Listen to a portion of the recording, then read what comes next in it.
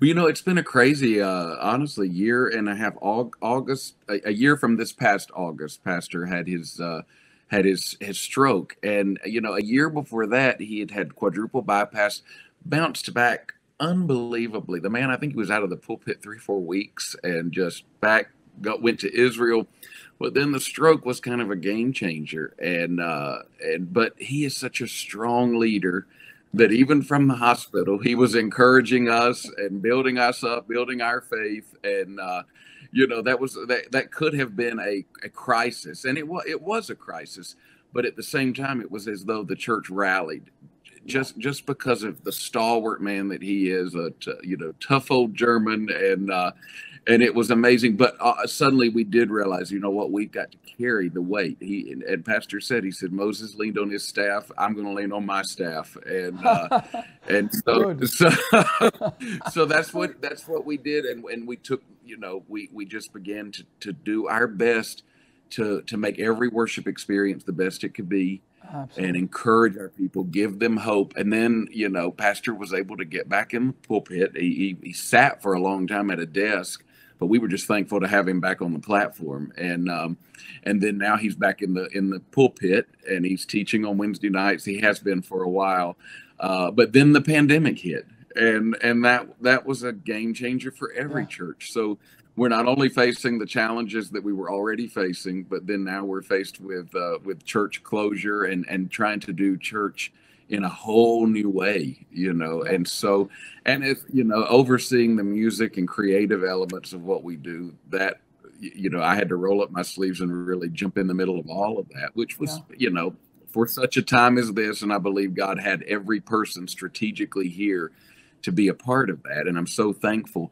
And honestly, we are seeing people come back to church now. And of course, Florida Good. is a little looser, I think, than a lot of places. But we've got people back. We had a big crowd for the Hoppers in concert Sunday night. We had all of our Cool. Christmas concerts, and so we're Explain. sort Tell of us about getting your. back to Tell normal. us. Tell us about your Christmas concert because they are a Oh yeah, we do. spectacular. It's the Christmas Keyboard Festival, and this year was year 30. It was the 30th anniversary, and Oh my Dave goodness. Thomas started that 30 years ago with Pastor Betzer. They've been in every single performance. I estimated, well over probably 250,000 people have come through the doors during the That is 30 years of, because we do 5 performances, hundreds and hundreds of performances that they've been in every single year. We do 4 grand pianos, the choir, usually some kind of special guest. We've had Voices of Lee. Doyle Dykes was here this year. Dino has been here. So it's a big weekend for us. And this year was the 30th, and it was pastors last. We knew that as pastors. So in the face of the pandemic, the church council said, we're going to take a risk here. We don't know what the crowds will be like, but let's go ahead and do it. And we probably had about half the crowds that we normally do, but a ton of people watched online. And yes. honestly, we went into this saying this year we need to have church, just like we have church at Yes. First Assembly. Yes, we're going to do some festive things, but we're going to worship and try our best to give people hope. And I really feel like God helped us do that. It was absolutely incredible, and I am thankful. There comes a season in your life that with the pandemic or anything political or whatever, there comes a point when you've got to have a gut check and you've got to say, hold on a second, on Christ the solid rock I stand, all of the ground Absolutely. is sinking sand. And Yeah. it is the men and women of God that rise up at those moments, that stand up and say, Yeah. this is what we're doing. When Martin Luther nailed his thesis on that church in Reims, he said, this is where I stand. And what happens Yeah. is, I believe in the days that come, we are going to be called upon by God in the most difficult of circumstances to say, this is what I Yes. believe, this is what I stand for, and let our voices be heard. And I've Yeah. watched many of your Christmas extravaganzas, and it's just mind blowing. I'll never forget. I was there. I spoke one time at the missions conference, and I stood in the front row before we got up to speak, and it was like a kaleidoscope of the world brought into the church, and your genius in creativity is that you make missions easy to understand. And most people, missions is a faraway, gaseous thing, mystical thing that's over there.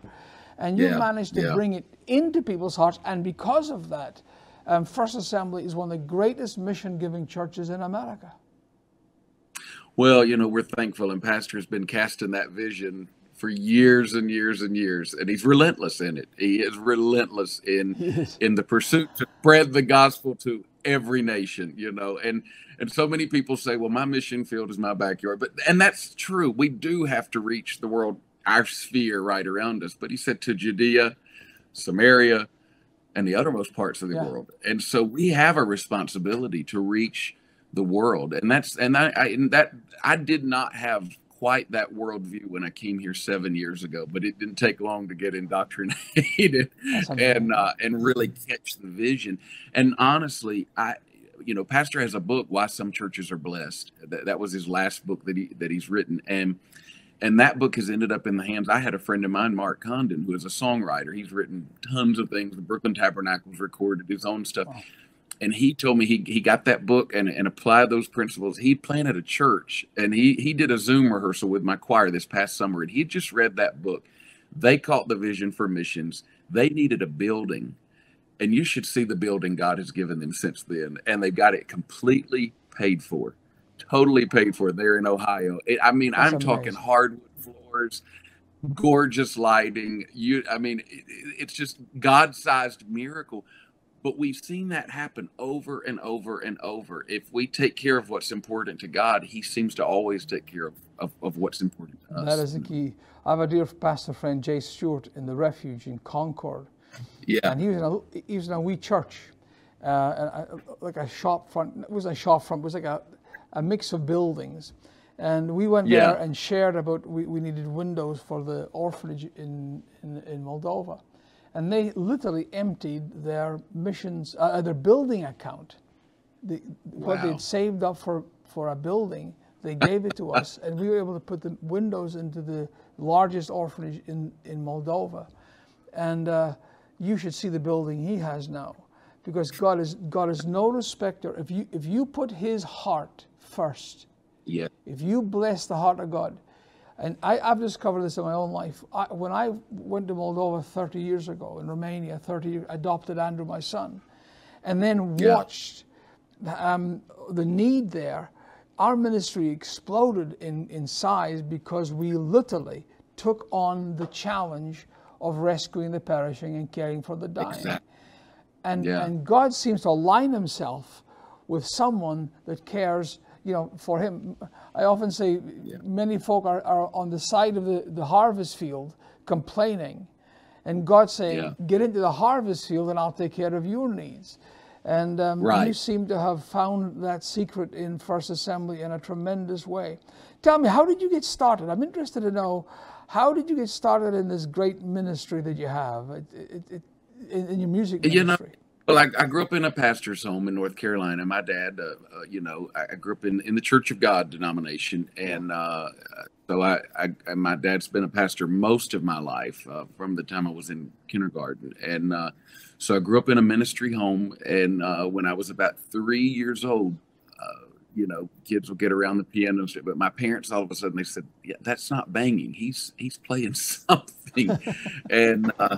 And so as I got a little bit older, they realized that gift, there was a gift there, and it is God-given at the piano. And so they began to put me in lessons. Well, they put me in traditional lessons, and the teacher figured out really quickly what I was doing. I'd have my mom, who can play the piano.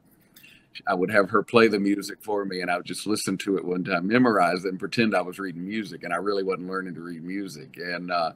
And so she caught me and figured me out, and she said, she said, I've done all I can do here, but I want you to go check out this guy.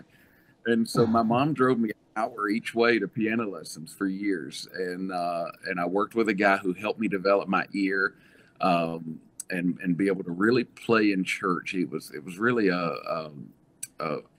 God just puts the right people in your life at the right time. And that was one of those situations.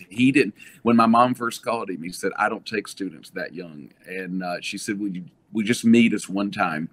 And so he agreed, and after that he said, "Yeah, I'll do this. I can Wow. do something with this." And so he took me on as a student, and I studied with him till we moved away to Charlotte, and then I worked with some other instructors until I went. And of course, I did so from the age of probably 8. I've been playing in church, and all I ever knew really. And then when I graduated high school, I had my plan all laid out. I grew up in a parsonage, watched the struggles of the ministry, the challenges, Yeah. money, and be my own boss. And so I said, I'm going to law school, and had everything laid out. I had already paid, had full ride scholarship, already had my roommate, to it, everything laid out to go to a university in North Carolina. And I went to the Church of God General Assembly and met a man named Danny Murray from the university. Yes. And he asked me, and I said, nope, got my plan already. I love what you do, but that's not what I'm going to do. And but then that Friday night, the last night, and honestly, Pastor Betzer preached in that General Assembly on Missions Night. Whoa. And it's probably the greatest service we've ever had at the General Assembly. And that week, and God began to work on my heart. And that Friday night, Voices of Lee got up and sang "Great Is Thy Faithfulness," and God began to really, it was a watershed moment for me. Wow. And so I got home and I hand wrote a letter to Danny, and I said, "You probably already found somebody else, but if not, I feel a tug." Classes were starting that Monday, so classes had already begun. He must have called me as soon as he got the letter. I sent it on Monday. Wednesday, he called me. He said, I've got a spot. I want you to come on. Even though class has already started, you're late. We'll get you in. We'll get it all worked out. So he got me to Lee, and it was exactly where I was supposed to be. And I still was studying. I went in as a political science major, still had every intention of being an attorney. I said, but I got to do this for now. I got to sing. And that paid for my school. And so I did that. And do you know, I even it was all said and done.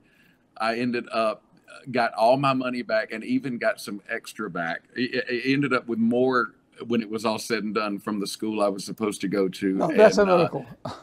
Yeah, it was absolutely amazing. Went to Lee, spent 4 years traveling the world with Danny. We went everywhere and sang at every concert hall, every church, and met so many incredible people. You know that, and I think strategically that's why God had me there at that time. But I got to my senior year. And a dear friend of ours, known forever, Loran Livingston, he pastors a church in Charlotte, North Carolina. Yes, he preached in our convocation that senior year. And in the altar that night, I finally said, okay, Lord, I don't know where I'm supposed to go or what I'm supposed to do, but I know you've called me and I've been running from it. And so I'll do whatever you want me to do. And so I expected, then, okay, I'm giving in. The jobs are going to line up. That's what everybody was telling me, but it didn't happen. So I'm there. I spent the summer traveling with Danny because no door had opened up. And I had found a church in Nashville, Tennessee it was a great job, but it was, I didn't feel that gut level, but I needed to pay bills. So I was going to go work at that church. And the night before I was going there to do the insurance paperwork and look for an apartment, a pastor from Mobile, Alabama called me at 10 o'clock at night. And he said, he said, I had to find out who you were. All I could see was your face. I met you in a convention. And he said, I know you're supposed to come be my worship pastor. And I knew in that conversation, can't explain it. I called my parents and said, I'm moving to Mobile, Alabama. I don't understand it all. And I don't know anything about this place, but I know that's where I'm going. And so that's where I ended up.